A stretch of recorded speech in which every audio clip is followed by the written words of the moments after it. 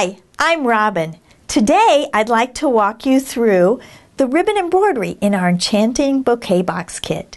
You'll want to press the ribbon on a low heat setting to remove any creases. And don't wash the fabric before stitching or the stamped design will wash out. This video is a supplement to your kit, so be sure to refer to your leaflet when creating your project. Let's begin! The stem stitch is used to stitch the flower stems. Thread your tapestry needle, which is the one with the big eye, with 2 strands of floss and knot the end. Bring the needle up at one end of a stem. Go back down approximately 1/8 inch from where you came up and pull gently so the stitch lies softly on top. Come back up beside the center of the last stitch.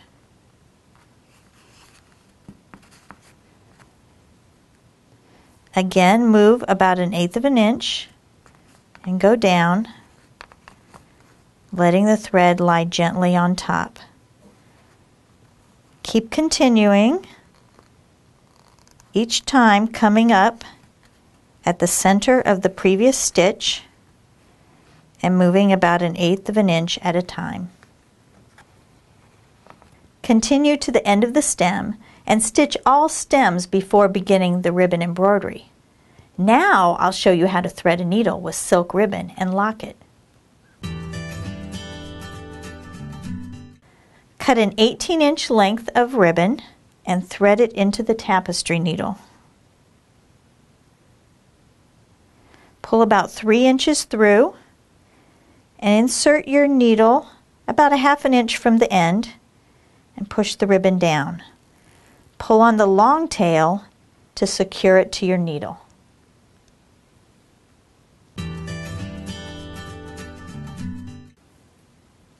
To knot the other end of the ribbon, fold over about 1/2 inch at the end of the tail and insert your needle close to the fold. Pull the needle and ribbon through to form a knot. Now I'll demonstrate a straight stitch.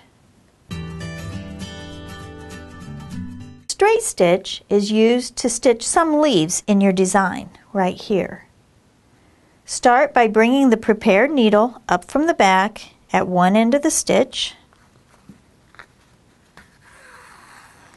and you'll go back down at the other end. As you're pulling it through, use your thumb to keep the ribbon flat so that it doesn't tangle, and then your finished stitch will lie nicely.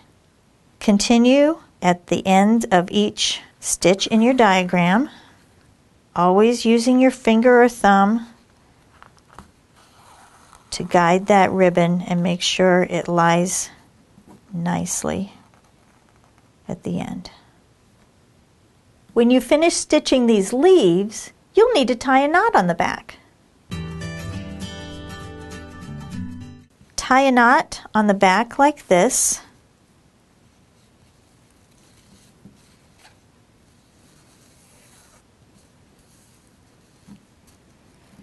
Pushing it close to the fabric, and then trim the end.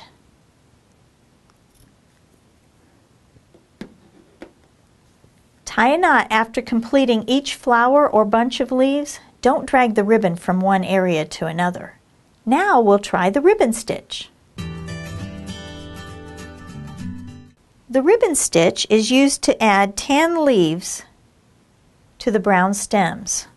Start by bringing your prepared needle up from the back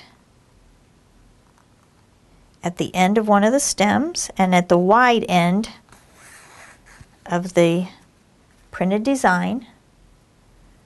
Lay the ribbon over the printed leaf. Get it laying nice and flat. Kind of look beneath and insert your needle through the ribbon at the point of the design and pull it through. Pull it through very slowly and you'll see it will form a point. Don't keep pulling. As soon as you see that point, you have to stop, because if you keep pulling, it will go away and you'll have to start over. Now let's create a loop stitch. The loop stitch is used to create the small purple flowers and the large golden yellow flower. Bring your prepared needle up from the back at the narrow point of the printed design and insert it slightly in front of the point where you brought it up. Pull the ribbon through, forming a loose loop. I find it helpful when I get close to the end to insert my needle in there so that I don't accidentally pull too hard and pull it all the way through, and it makes a nice dimensional loop. Then you'll move on to the next one. You're going to have nice loose stitches here that are dimensional. For the yellow flower, start at the outside row and bring the needle up at the narrow end of each petal. The next stitch is the lazy daisy.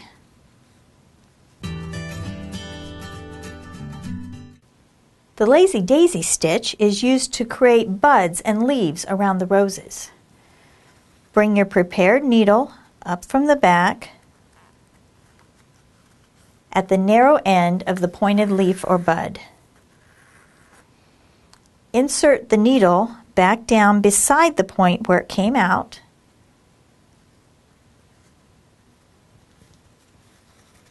That will create a loop. Don't pull it all the way through. Bring it back up at the other end of the printed design and through that loop.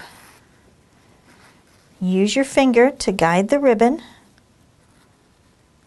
as you pull it out so that it lies nice, and then go back down through the fabric on the outside of the loop.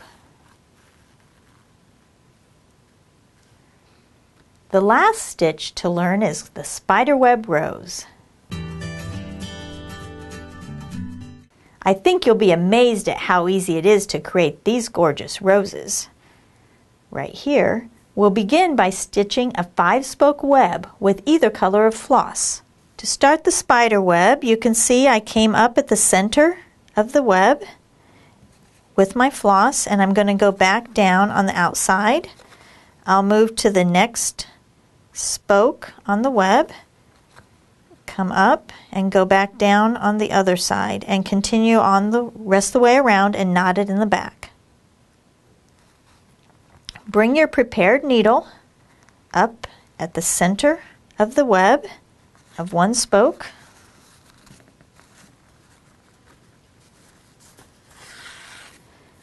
You're going to skip a spoke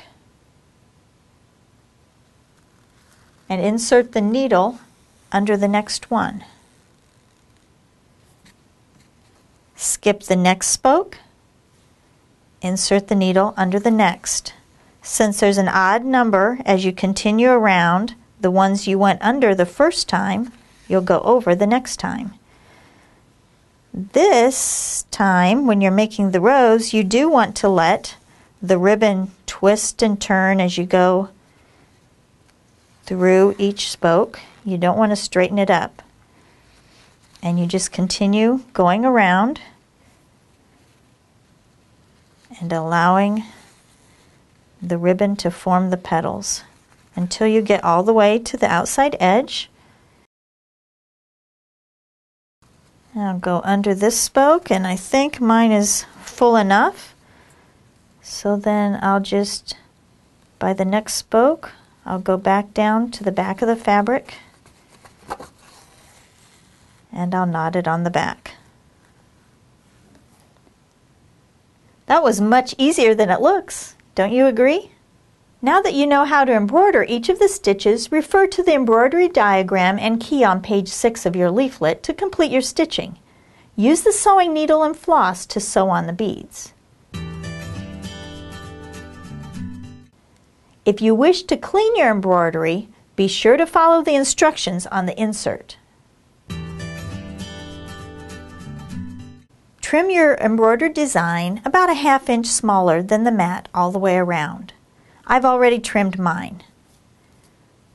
Then you're going to want to take your tape strips and roughly measure the size that you will need to go on each side and on the ends. Remove one side of the tape backing.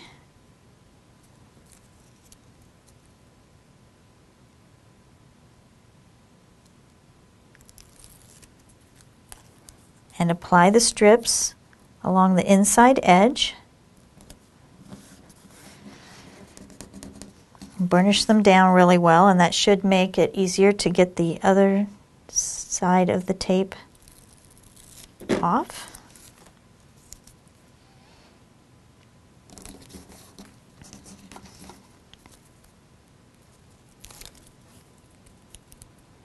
You're not going to want to overlap them, so I'm going to need to trim this just a little bit.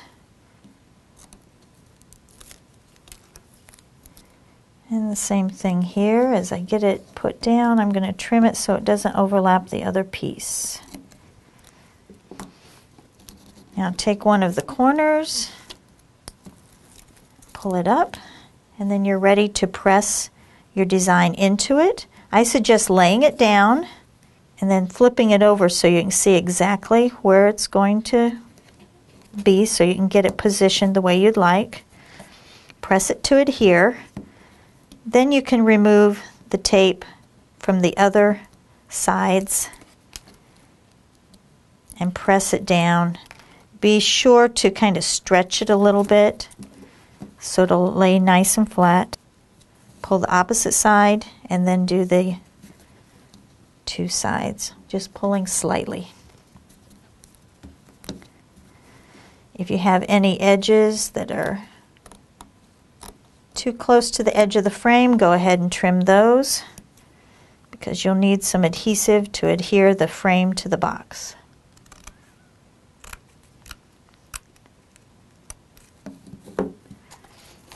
Now we're going to repeat the process to add adhesive all the way around the outside edges of the box. As you can see, I applied tape all the way around the edges again, and I'm going to press it to the top of the box to secure. Cut the remaining tape in half lengthwise, and then you'll cut it into strips again that will fit the area that you would like to cover with the braided trim. Apply these all the way around, then you'll pull off the backing and press your braided trim into them to secure. Thanks for stitching with me today. I'm sure this elegant box will be enjoyed for a long time. Please help us make Annie's Creative Woman Kits the best they can be by taking a quick survey. Just click on the 10-second survey tab.